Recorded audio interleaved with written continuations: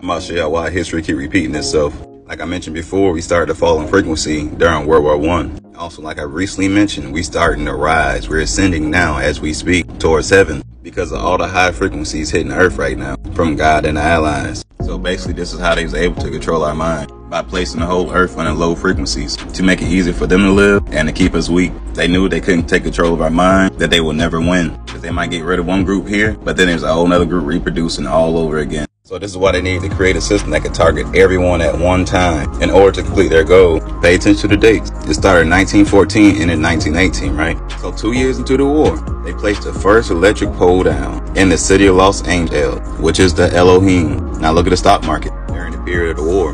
The first crash happened right after the war. Then the second crash happened when there was a pandemic in 1920. Also, I want you to know the similarities of how the stock market looked right now, right before the major reset. And I explained to y'all how important the markets really is. They got us trapped in a system of energy exchange. Just imagine your body being pure energy, and you place your energy into a dollar bill and then hand it to them, and then they harvest your energy. That's what they're doing. So obviously they leave us weak. You ever heard somebody say, I ain't got enough money to do that? They could be paying the bill, they could be eating, or simply taking a trip. That's your power gone. No energy, low vibrational. Exactly where they want you at. Now look at this chart to the right. Y'all remember the financial crash back in 2008? What started the next year? Bitcoin started the year after that. That's where all the money went to. And look at this pattern. It looks exactly the same as the one I just showed you. They're really tricking us to give all our energy to them, and they just harvest it somewhere. So let's go back to World War I, right? This is the pandemic I was talking about that everyone knows. It started in 1918 when they sent back all the soldiers from the war. And y'all know what they do with people in the military. They give them a lot of injections. This is where everything started from. Also, another thing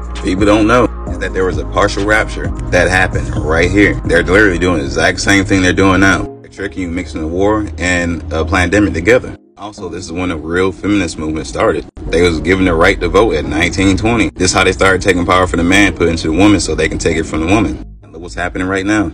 You could talk about World War II. Just proves that they're on both sides of the wars and always have been. They created all governments. Not to mention, when they first took over, this is what they used as a weapon, until they officially figured out how to destroy God's immune system by using this that you can physically see that can scare people into consisting of destroying your immune system. Notice how this is the only thing that can be completely destroyed in 1980. Take a wild guess what happened in 1981. Trying to tell you, all diseases and viruses came from them.